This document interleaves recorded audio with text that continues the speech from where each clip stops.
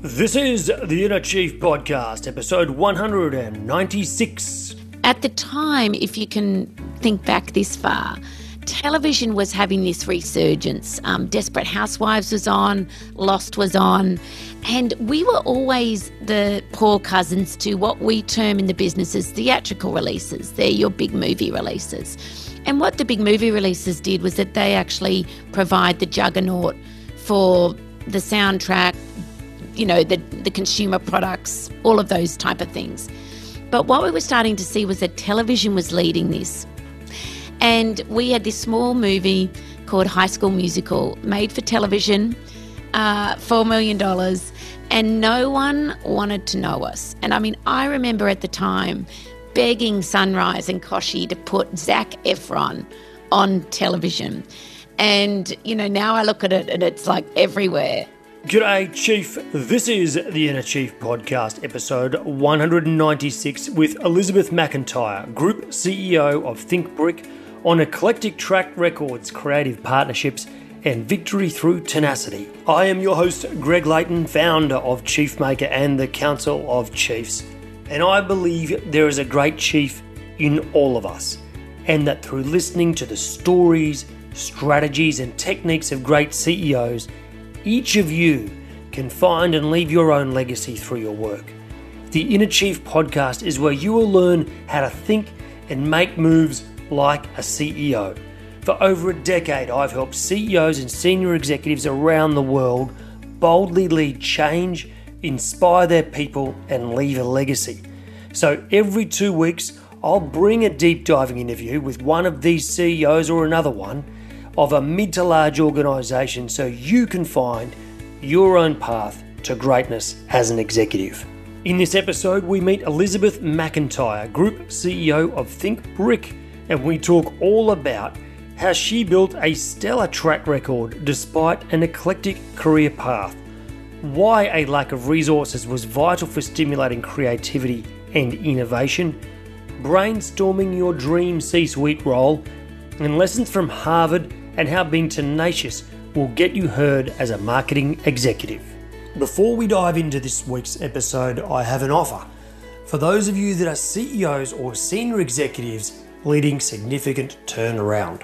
Perhaps you're leading a period of growth, perhaps you're turning around a business that is in real trouble. If so, you want to be certain that the moves you're making are the right moves given your context as a business and where your industry is at. If this is you, contact me directly and I'll give you access to a diagnostic that allows you to analyse the key parts of your business and ensure you're making the right moves in the right order at the right pace and applying the right leadership style to where you're at right now.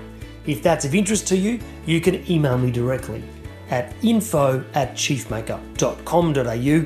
It'll be completely free for any CEOs or senior executives leading turnaround. Now it's time to hear from our superb guest. Well, I'm here with the wonderful Elizabeth McIntyre, Group CEO of Think Brick Australia. Elizabeth, welcome to the Inner Chief.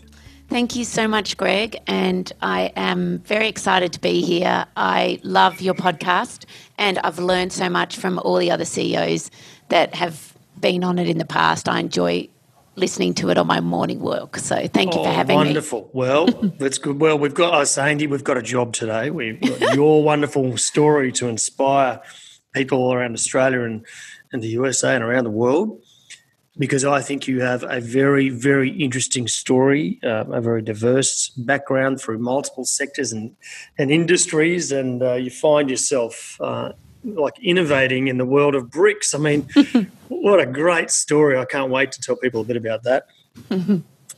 But as you know, we have a bit of a tradition where we love to know the background of a lot of our chiefs. So can you tell a bit of a story that sums up your childhood and early days? Yeah, I grew up in a small suburb in Sydney called West Pymble. And at a very early age, my parents were very big on community, and I participated in the Ku-ring-gai swimming club, and there it turned out that I had a bit of a talent for swimming.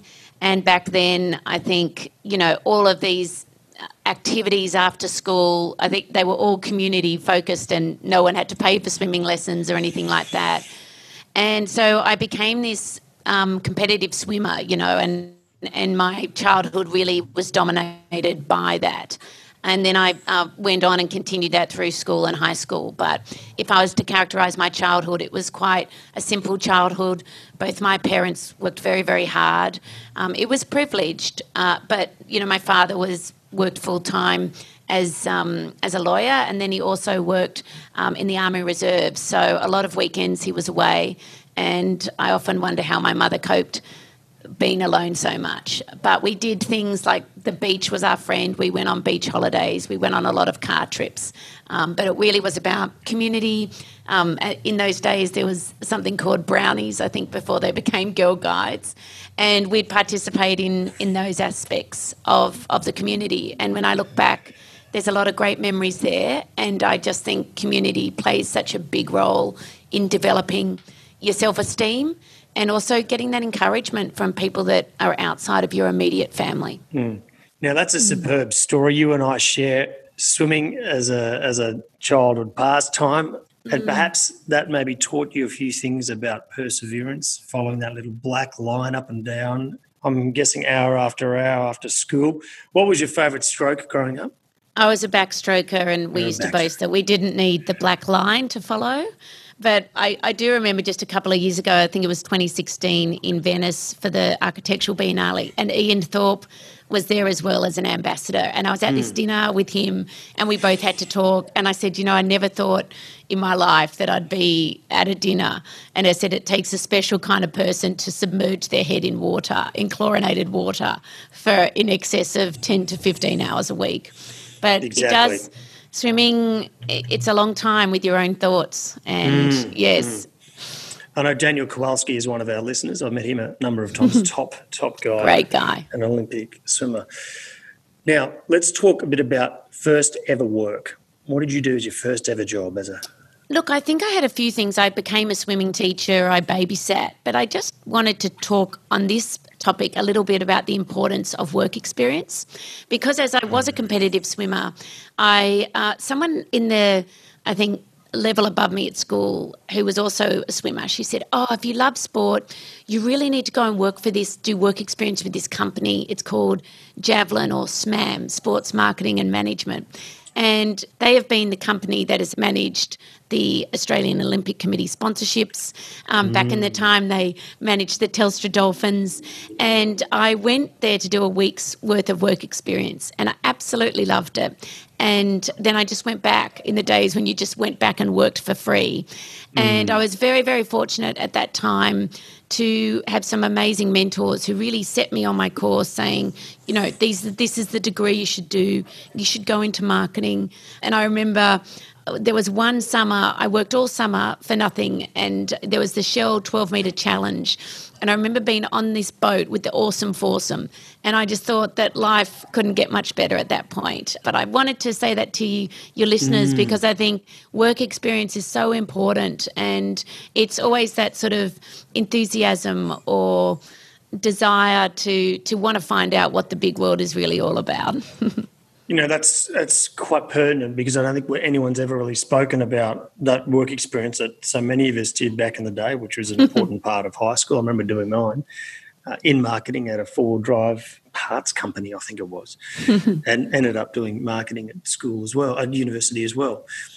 Okay, that's very interesting. So SMAM, and I can see now that took you a little bit into the world of elite sport, didn't it?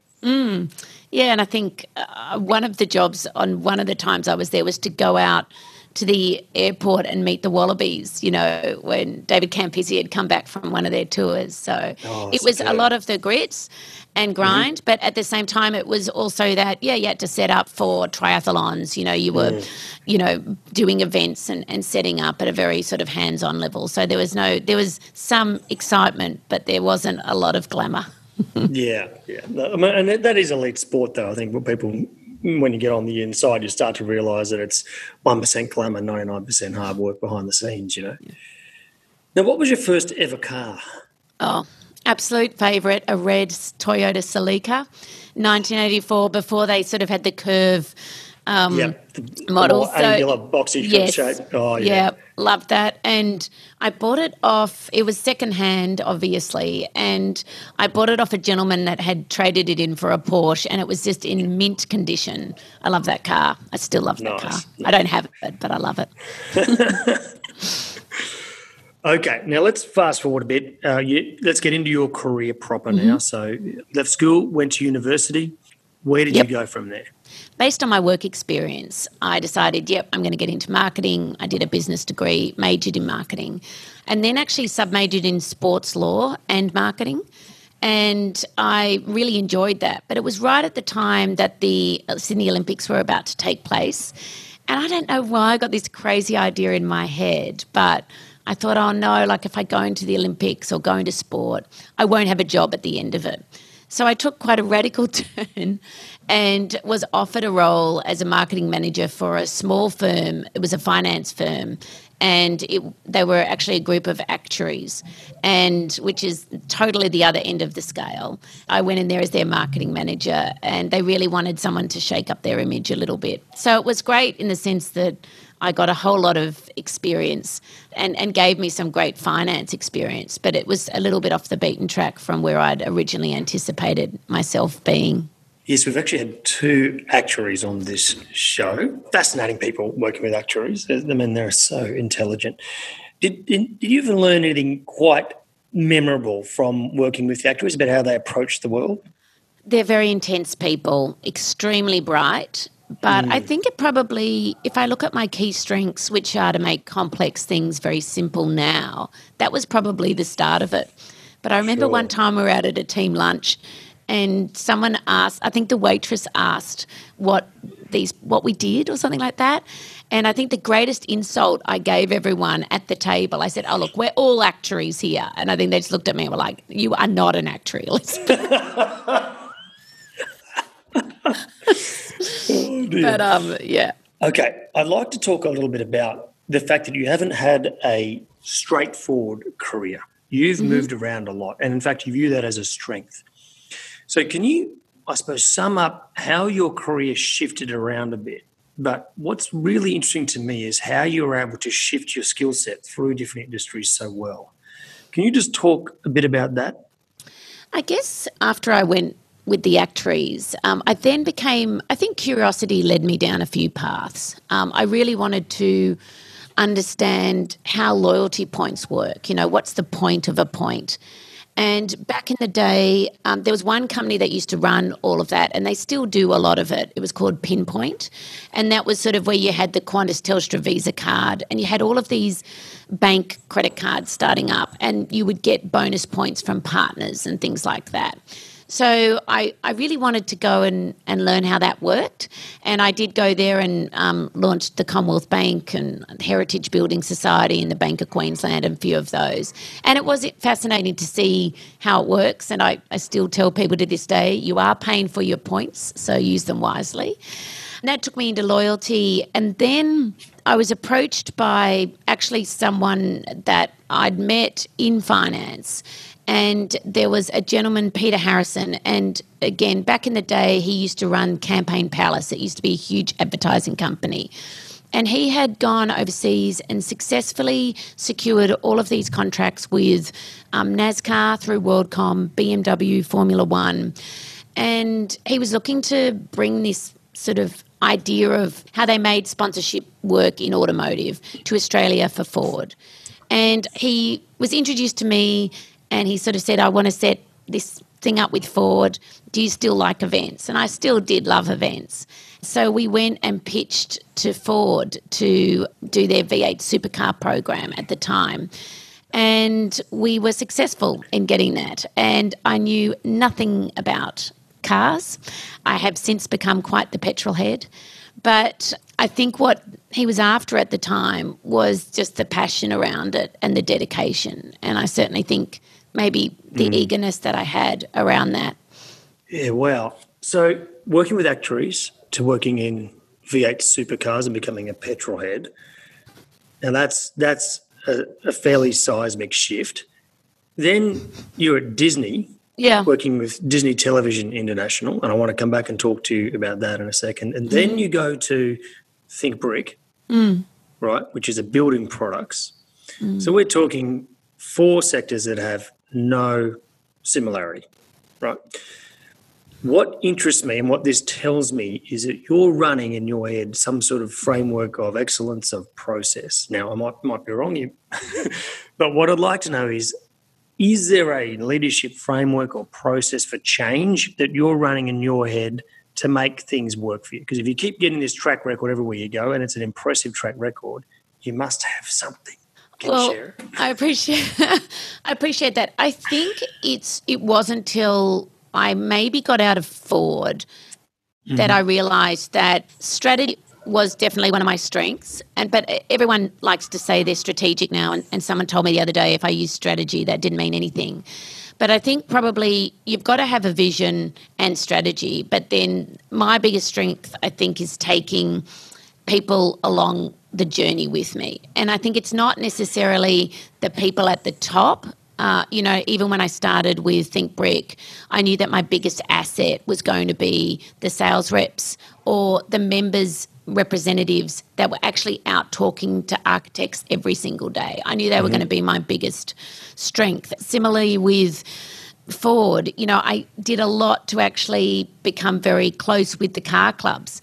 And just to give you an idea about what happened with Ford, we'd gone into Ford, they had just sort of rescinded their contract with the Ford Australian Open. So they'd put all of this money, about, I think it was in the day, it was $20 to $40 million into the Ford Australian Open. And they would woken up one day and realised they're not selling tennis rackets or tennis balls. So they decide to put all of the money into motor supercars or V8s because that's actually what they were selling.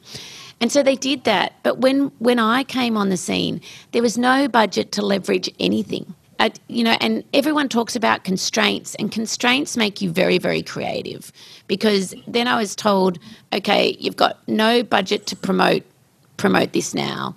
You've got no budget for hospitality on track. A lot of the budget was taken up in contract negotiations with drivers or teams. And so really for me it was this tenacity about what's the strategy here and how can I get through this. So one of the things at the time, we used to want to display all of the new cars. We had no budget to pay anyone to clean them. So I would go to the car clubs and I'd say, look, that if you ever want your car detailed, go to someone who's in a car club. And I'd say, could you do this for me? What can I get for you? And they'd say, well, you can get us 100 posters signed by, Marcus Ambrose or Craig Lowndes. And so I just learnt this way of doing things differently. And, another thing that I learnt, that we had not a lot of signage on track. So then I thought, well, what's going to create movement and colour? What if I was in television, what would I look for? And so we bought all these blue Ford Oval flags, and then I would tip off Channel 10. I'd say, over there will be your sea of blue. And so it was all of these things that you could start thinking about and then just be creative in the outcome. By the time I got to be interviewed for the Disney role, they had said that they didn't want anyone in the industry. They wanted someone from outside the industry. And I think from that point I knew then that I had created some real change, some real strategy around it. And I think also what I'm most proud of is in most of my roles, things have stayed. So they work. Like when I went to the Australian Turf Club, no one referred to it as the Australian Jockey Club. They all said, we're going to Royal Randwick. So change it to a destination. That's all still there now. Sure. Okay. There's one thing here that I want to pick up on, which I think you've described beautifully, which is you are taking the strategy of how to grow a business or its footprint, and you're demonstrating quite clearly how that works on the front line for the salesperson, or that point where your business has the touch point with the customer. You seem to have a wonderful brain for working out exactly how that happens and getting scale through that, right? So you engage an audience or a customer base or something. Now, I've worked with a lot of executives and sat in a lot of rooms over the years, and I think not a lot really talk about how important that particular touch point is, right? And I think it's so important to be connected to that, because that's the lifeblood of your business, right? And, I always say it's where you get your best ideas from. Particularly in this role, I started doing these road shows every 6 months with our sales and reps, and they would always come up with the best ideas. Hey, Elizabeth, we need a fact sheet. Hey, Elizabeth, we need this. Okay, fine. Let's make it happen. But I think as well, you really need to understand what's important to them. And one of the things I promised everyone was if they turned up at 7:30 in the morning, I would give them proper coffee and a hot breakfast. And I'd make sure that we finished on time so they could get out and do their calls. And I think consistency is big, but I also think it's important to go, okay, give a little bit back. What do people want? Yeah, that connection to your front line and listening to their requests and their stories. I mean, that just comes straight back up to when you're trying to make strategic decisions. That's where it should be fed, right, from that front line set of data. And also I think because when I first took on the role, one of the board directors at the time said to me, the biggest disconnect we have is between board and grassroots, in their own companies. And I think that's just true of a lot of organisations, that it's a hard gap to fill and not a lot trickles down. So I'm really pleased I've been able to provide that little bit of a bridge. Well, I think it tells us one reason why you have been able to build such a great track record. Tell us a bit about your time at Disney. I mean, everyone, like a lot of people, would say, wow, what must have been a fantastic job. What was it like working for Disney, and what was the most important thing you learned?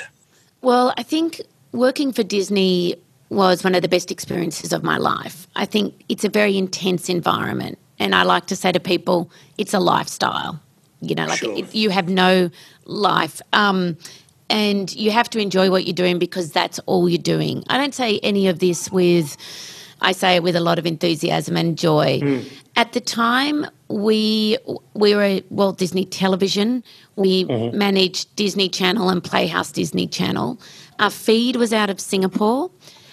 We reported into Hong Kong, and we were very, very closely aligned with the US.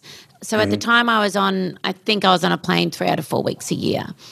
At the time, if you can think back this far, television was having this resurgence. Desperate Housewives was on, Lost was on, and we were always the poor cousins to what we term in the business as theatrical releases. They're your big movie releases. And what the big movie releases did was that they actually provide the juggernaut for the soundtrack, the consumer products, all of those type of things. But what we were starting to see was that television was leading this. And we had this small movie called High School Musical, made for television, $4 million, and no one wanted to know us. And, I remember at the time begging Sunrise and Koshi to put Zac Efron on television. And, now I look at it and it's like everywhere. But again, it was this, and we have in Australia, pay TV. Still, Foxtel doesn't have a large footprint. They like to say they do, but it's only like about 23 to 25% of the population. So creating this momentum actually meant we had to go outside of where our channels were. But also it taught me at the time, it was a very pillared company. I know it's changed a lot now, but at the time you had your sort of Disney publishing, you had your DVDs, you had your Disney consumer products. And again, none of them wanted anything to do with television. So it was really trying to bring together this strategy again and take everyone on the journey, but also, I guess, get them to put, television first. And obviously the success followed. But my managing director at the time, he was English but was living in Italy and had married an Italian. And he was very, very generous about giving things to departments and being the leader. And I learned a lot of that from him. I'd like to put you in a bit of a weird scenario. Right? Imagine you get a chance one day to go and meet Walt Disney, right? Go back in time and you go down and meet him and he really cares for you because he's your mentor, right? And he wraps his arm around you and you're an up-and-comer. You've got some aspiration. What do you think he would say to you as an up-and-coming executive? Fatherly, mentory kind of advice. What do you think he would have said? I think he would have said something around on keep the spirit, because I think that's really what Disney is all about. The biggest thing that I learned from Disney is what is the Disney difference. So, and it centres around that entertainment with heart and those bits where I cry a lot. So, in movies you well up with tears, and everything was looking at how are we different. And certainly for me, coming into Bricks, that's what I was always about. How are we going to be different? Everyone's expecting Bricks to be boring. Well, guess what? We're not going to be what you expect it to be. So I think for me, that was the biggest thing that I learned. Yeah, because, the Disney spirit is famous, right? And their obsession with the customer, right? They're obsessed with the customer. And I've never been to any of the Disney parks, but I know a lot of people that say they are just the greatest. Well, I always said this was all before I had children, and I was so kind of sick of High School Musical. I think I watched it 150 times. And then, of course, without any encouragement, my children think that's the best thing I've ever done, and they got onto it, and I've seen it again now. Righto, Chief. More from Elizabeth in a minute. But now 2 weeks ago, in episode 195 of The Inner Chief, we spoke with Shelley Park, CEO of Australian Red Cross Lifeblood, on the loneliness of leadership, gifting humanity and transforming an organisation. Here's what Sally had to say about being at the top of the tree and how it can be lonely. I was talking to my CIO recently about, what career aspirations she has, and as part of that conversation, and I think she'd be okay with me sharing this, she said to me, the CEO role is a really lonely place. And I stopped and thought, I don't want people to think that I'm lonely or that, but the reality is it is a lonely place, because you do have to just keep that little bit of, and it is separation, I suppose, and it's not that you're cold and it's not that you're disengaged, but you have to be able to make the right decisions for what the organisation or the business needs to actually deliver on your strategic outcomes and your KPIs and, your financials, everything that you do. You can listen to that amazing chat with Shelley Park by going to chiefmaker.com/195.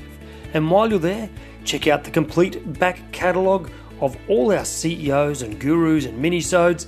Just go to chiefmaker.com/podcast. Righto, Chief, let's get back to Elizabeth McIntyre. Okay, let's talk a bit about career crossroads. I don't know if you've necessarily been at a career crossroads, but you must have had some very tricky decisions to make. And a lot of people go through their career and go, right, should I stay or should I go? Sometimes they've got no opportunity to go to. Sometimes they've got 2 or 3 they're juggling. How have you handled those career crossroad moments? I think there was this time, and probably just before I began at Think Brick, where I had noticed that with the Australian Jockey Club, marketing, and I think it's a struggle that marketers have had for a long time, is that sometimes we're not taken so seriously, strategically and at an executive level. Mm-hmm. And I really made a conscious decision after that I wanted to have a C-suite role. Mm-hmm. And then I think what's really important is probably intention. So what I did was I wrote out all the things that I wanted in my next role. Now, if you had told me that would have been this role that I'm currently in, well, when they rang me for it, I hung up. I thought it was a joke. But I think intention is really important, and that's what I try to say to people that say to me, what should I do next? For me, it was about having some autonomy over my team, having some real mandate of control over all the processes. And when I wrote all these things down and right down to the part about where the role was going to be and things like that, when I wrote down everything that I wanted to be, this role ticked all of those boxes. But I never would have identified this role if I hadn't thought about really what I wanted from it, if that makes sense. Yeah, beautiful. Exactly. You've set the intention, right, without saying the exact outcome. Right. And the intention precedes the outcome. Because I think also you can be quite dismissive of ideas when they come up. If you really set yourself on, like, I'm only going to work for this, this and this, where there's so many opportunities out there that you could work for something that could really change your life. And I think that Think Brick has changed my life, and I'm tremendously grateful for it. Well, let's talk about Think Brick because it's cool. I mean, as you say, who in the hell with a creative brain and a strategic thing would go and work for a brick company? And then I look when we was doing the research on your background, I was looking at all these amazing brick patterns and all the hundreds of colours and the way that architects are using it now, and I'm thinking, I might build myself a brick house. I was never going to, but maybe I will. And you've got this great design behind you of this Think Brick, and it's all pink and wonderful colours. So tell us a bit about what Think Brick does, and then how you brought your skill set to just thinking about what it could do in the future. So firstly, Think Brick is actually a peak industry body. So we're a category, and the main thing that Think Brick does from a technical perspective is we sit on around 60 Australian standards committees, right? And that's to make sure that brick is built correctly. So we represent key manufacturers in Australia like Austral Bricks, PGH Bricks and Pavers, Brickmakers and Midland Brick in WA. And at the time, and we are now rewinding back 10 years, can't believe it's been that long, but at the time, brick had become very complacent, and also it was considered by designers not a very, I'm going to use the word sexy material. There were all these new substitute materials coming out, and designers really wanted to embrace those. And I think that brick's greatest strength is also its greatest weakness, right? It lasts, okay? So everyone looks at red brick, buildings that are still standing, or that sort of sandstone, and they think, okay, that's the only two colours brick comes in. That was their key issue at the time. And I was actually we were renovating a brick house, and I could understand from that very grassroots, because I'd said, I really want to build the extension in brick. And I had all this pushback from my builder. And I was brought up with parents that believed in literal bricks and mortar. So I could see the issues that they were having. So for me, it was not only could I see the problem that they were having, I could also, as a consumer, know really what I could do to fix that. But interestingly enough, this was around about 2010.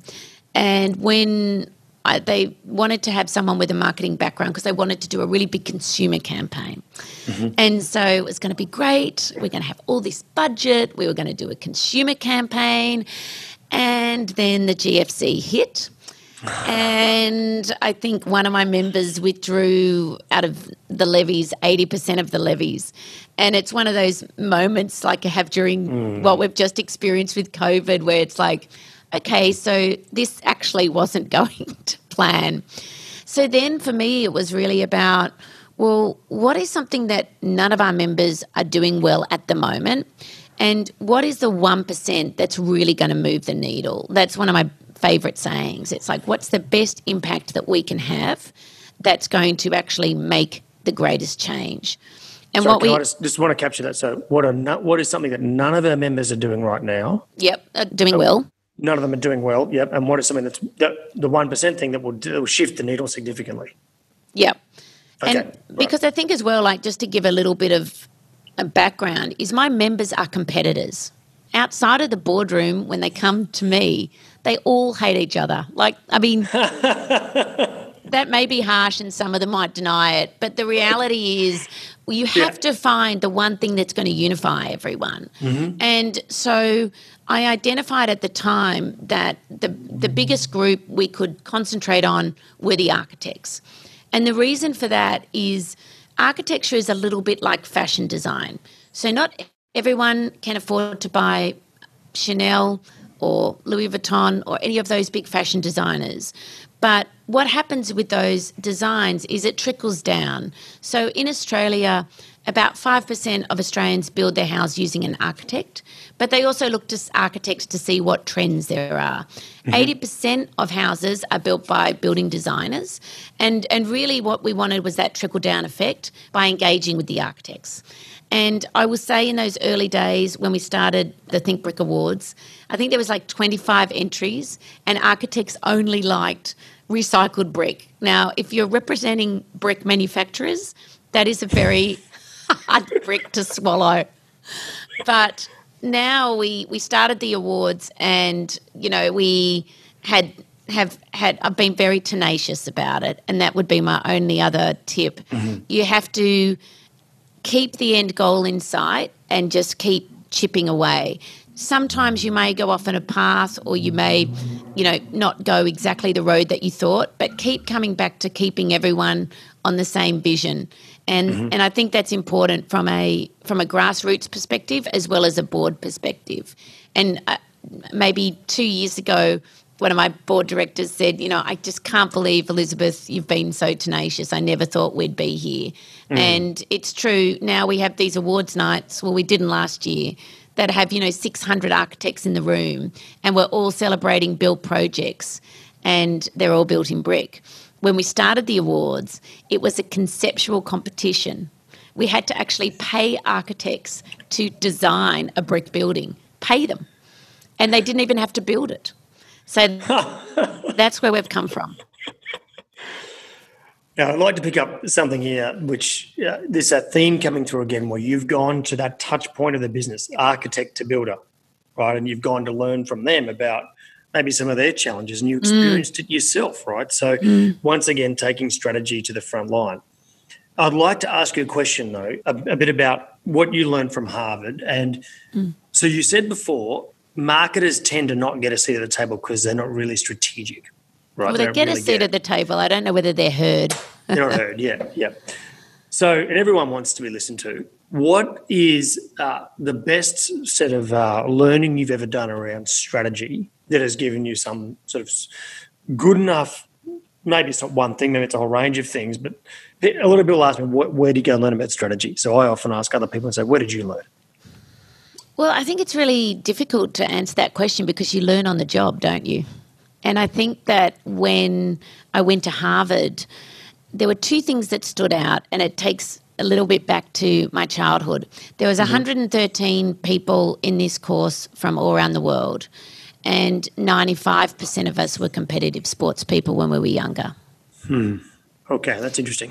Yeah. So I think strategy is around vision, but then I think a lot of it is around discipline, because everyone's going to tell you what's not going to work. That's what's happened to me a lot. People have said, this is never going to work, Elizabeth.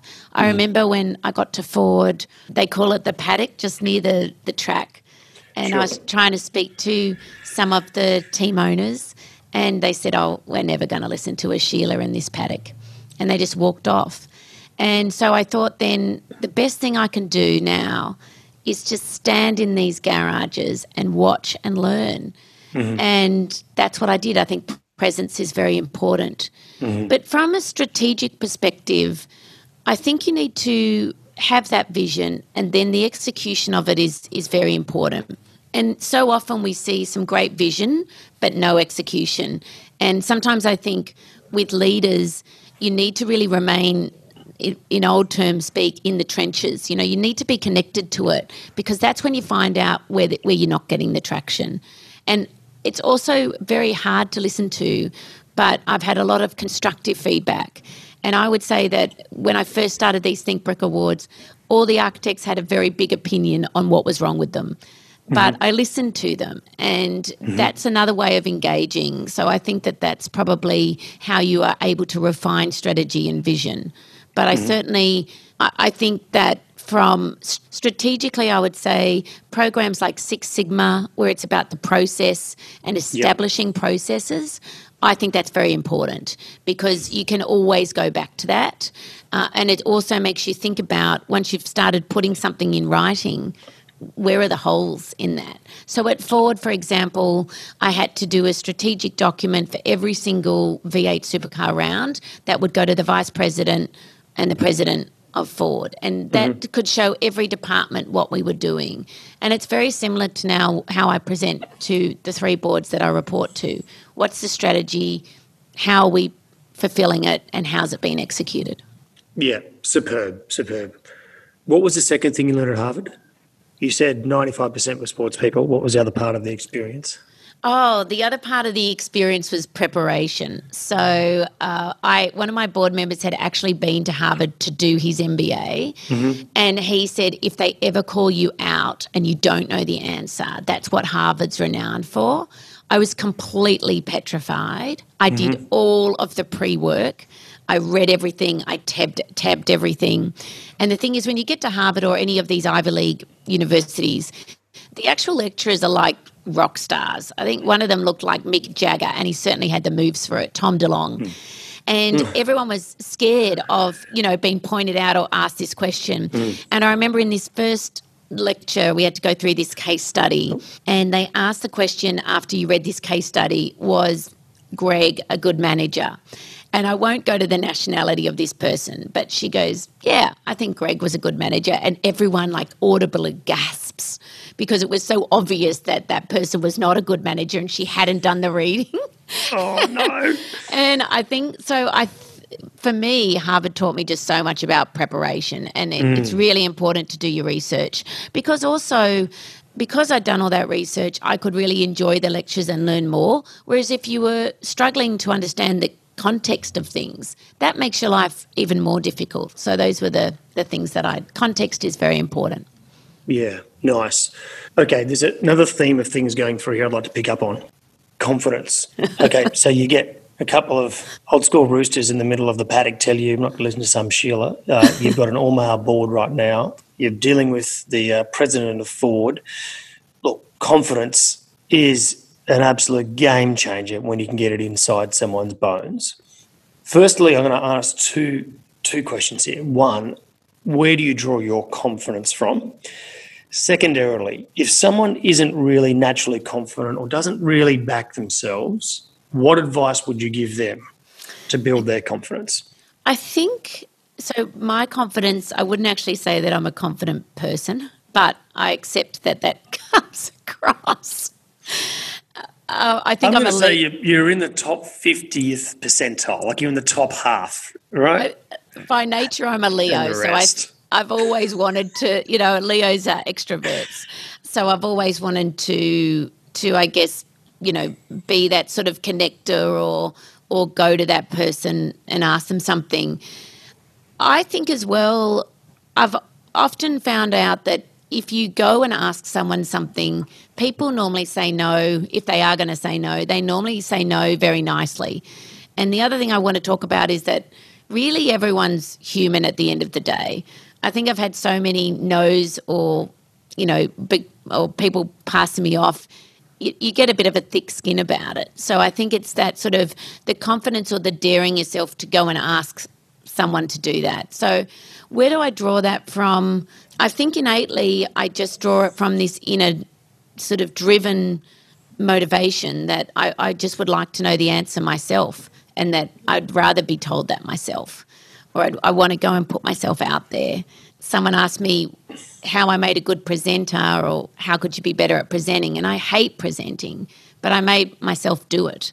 So I don't know whether that's a sadistic quality in myself, but it's always doing those things I think that you don't like, because the more and more you do them, the better off you get at ignoring that fear. You're a competitive swimmer, so you're definitely sadistic by nature.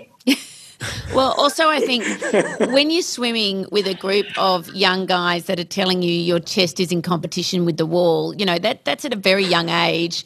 You know that builds your confidence up a bit. You can't go much further down than that. Oh, God almighty. But your second question around, I guess, what do people do to become more confident? I think small wins are really good. So I think, if you're feeling nervous about speaking to someone in particular or asking them, just set yourself a few little goals. And then one thing that I used to do a couple of years ago, I'd imagine someone that I thought was really confident, and that could be an actress or what would a Meryl Streep do in this conversation? What would Meryl Streep do in this? Or, what would J-Lo do in this? And just take a bit of their energy on. Maybe even go so far as to kind of impersonate them in your mind. And then after that, congratulate yourself and go, next time's going to be easier. Yeah. It's always hard the first time around, right? I mean, were you nervous the first time you walked into a boardroom? Yes, absolutely.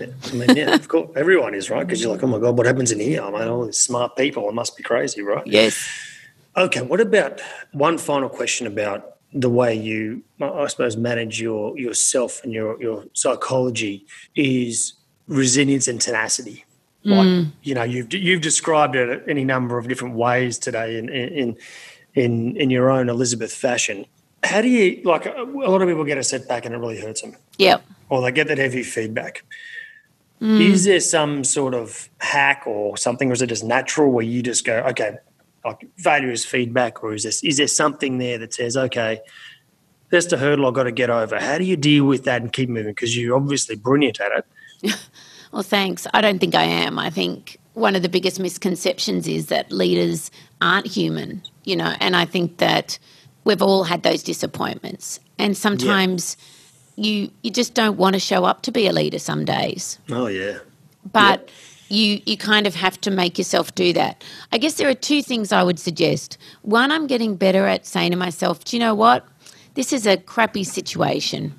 Feelings are meant to be felt, and just sit with it for a little bit, right? And maybe just, don't put yourself in a position today that, maybe change some meetings around if you're feeling really low energy and things like that. But then it's just sort of putting that one foot in front of the other. And again, small wins, things that can move you forward, that you can have an easy win on. And even if they're just really inconsequential, just setting yourself some small wins.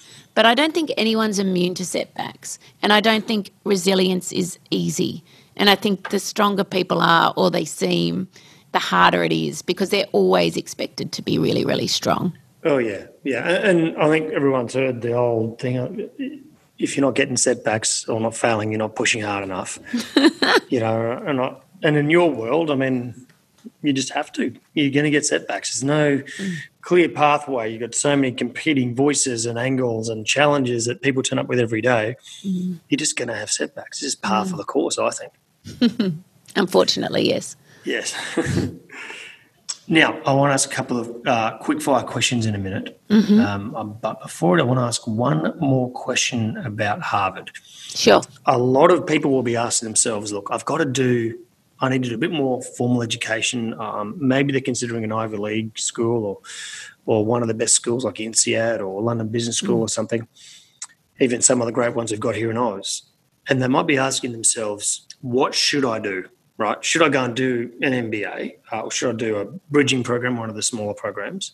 So first and foremost, is it valuable for everyone to go and do something? Because sometimes people do it and they're not ready for it or it's not right. Like, who should go and do something like that? I think, again, it comes down to your attitude. Like, I love learning. I'm one of these lifelong learners. And so for me, like Harvard, university, it's my happy place. But at the same time, I think you're going to have to want to do it. If you, for example, don't want to be like that person that didn't prepare at Harvard, then it's not the place for you. And maybe there's another way that you can learn, which isn't necessarily that. I also think with MBAs or even masters, I've just been counselling some of our interns here. They're wonderful, but nothing beats experience. Nothing really beats the experience. So I sort of encourage people either to wait or to take a lot longer to do that degree if they want to keep learning. So, for example, maybe you start your master's or your MBA and you do 1 or 2 subjects every year, and that allows you to keep learning, but, it takes you a lot longer. I did my master's in international business. I don't recommend this. Well, I had 2 children and worked full time. But I think at the end of it, I felt that I'd really achieved something, and I also kept my hand in learning.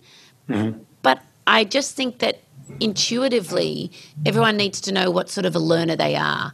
And if they're not willing to read and do assignments or do questions, then don't do that. Find something else that is a little bit more attuned to the way that you learn.